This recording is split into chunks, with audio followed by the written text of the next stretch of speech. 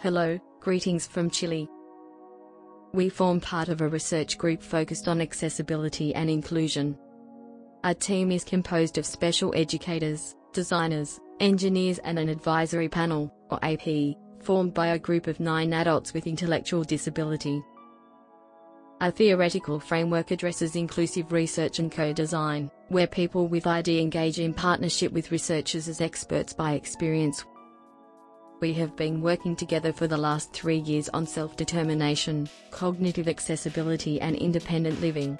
All these experiences have included exploratory phases of research and generative stages of design, where the team proposes products and tools from a universal design approach. Here we present our efforts for doing inclusive research and co-design.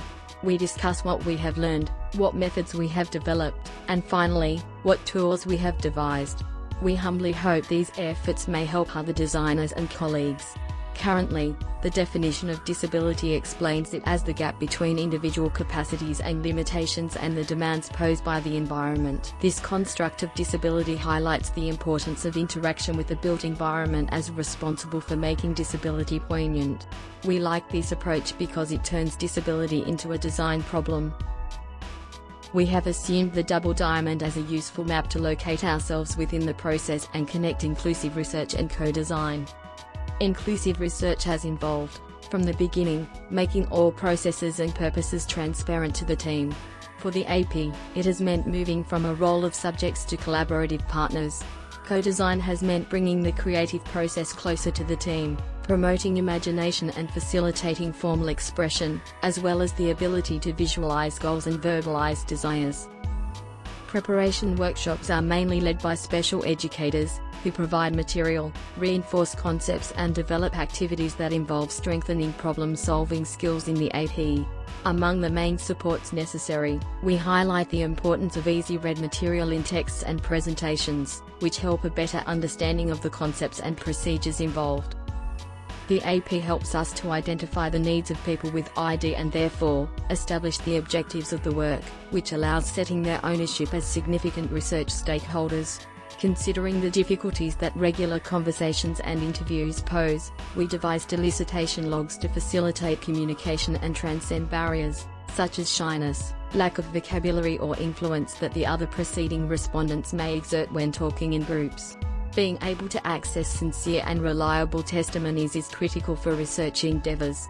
These logs facilitate the elicitation of more intimate and private matters which are relevant to the interviewee. The AP responded in each session by placing pre-written cards with concepts. We also used design probes during field research. We learned that probes need to work as instructional and conversational instruments that help researchers navigate through space, recording their experience in a structured fashion, helping to remember the order of the procedures and the actions to be carried out. We also learned that probes also work as props that reinforce the role of the researcher, especially in public places. In a research through design mode, these probes evolved into a cognitive accessibility application to navigate and use public services, called Pictos. We plan to launch it this spring. Within the natural difficulty of devising original concepts for non-designers, for people with ID, imagining desirable futures has proven to be a difficult mindset to achieve as it requires speculative and abstract thinking. But also, thinking about the future is an especially difficult subject, involving a lot of uncertainty, the death of parents and perhaps loneliness or abandonment. Ideation workshops are an attempt to overcome these difficulties by stimulating a playful environment, free from pressures that intimidate and block participants' creativity. These workshops are located in the tradition of fictional inquiry. They articulate generative tools and theatricalization as mean for interaction and play. The structure of this ideation technique requires a script that presents a fictional context that poses challenges in the form of problems to be solved, a design toolkit for the creation of gadgets that will help solve the challenge and, finally, the enacting of the solution. These performances build the context and activate the props, revealing their functionalities and the way to interact with them. The playful atmosphere generated by these sketches accentuates a playful mood that, in turn, contributes to a creative atmosphere that allows further improvisation. The design of the toolkit must balance simplicity and flexibility. From simple elements, they must allow unexpected and novel solutions. kits must be able to turn concepts into manipulable concrete objects and act as a prop. Narrative, on the other hand, allows the insertion of these artifacts in stories that give them meaning and plausibility.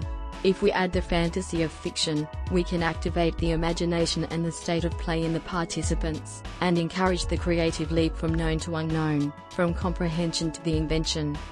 As a result, we learn that for the development of adequate supports for inclusive co-design, we could distinguish aspects of content, structure and operation. By content, we refer to the language or labels used, spoken or visual, as well as the amount and density of information presented at each moment. By structure or syntax we mean hierarchy, coherence and consistency of parts as their relationship within a structured system. By operation or functioning we mean the explicit expectations, anticipations, interfaces and all dialogical elements that pose to the user an idea for their interpretation in the context of decision-making and action-taking. Although we elaborate supports collaboratively, we can characterize different authorities among team members. We recognize the disciplinary leadership of education in the development of content supports, in materials that present new concepts and prepares the team to contextualize research objectives and tasks. The design discipline, on the other hand, assumes the leadership in the elaboration of the structure supports, by developing materials and toolkits that concretize concepts and allow to articulate new ideas collectively. The operating supports, on the other hand, are led by the AP. They present and suggest the form and functions that different supports should assume to be usable and conform to their cognitive model. Listening to the AP voice also involves careful discourse analysis, searching for opportunities and themes for future inquiry. This analysis is, paradoxically, still out of reach to the AP, although real efforts have been made to return these insights in inclusive debriefing sessions. Today, the participation of people with ID in co-design processes is not questioned, furthermore identified as necessary for achieving true accessibility of products. Thank you.